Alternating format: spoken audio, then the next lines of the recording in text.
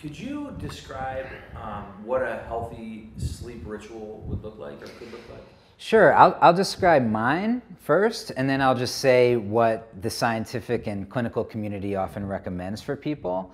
A lot of this is what's good for you might not be good for me, and so you have to just know where you're at, basically.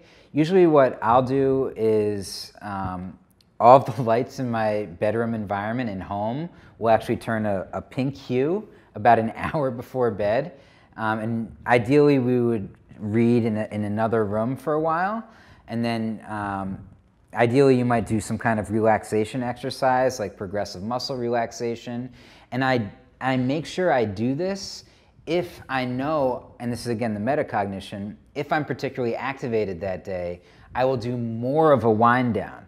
So like if I'm like really hyper vigilant from work or something, which happens to the best of us, I'll make sure to, for me, I take a long bath. And actually raising your body temperature like that has been shown to maybe improve your deep sleep too.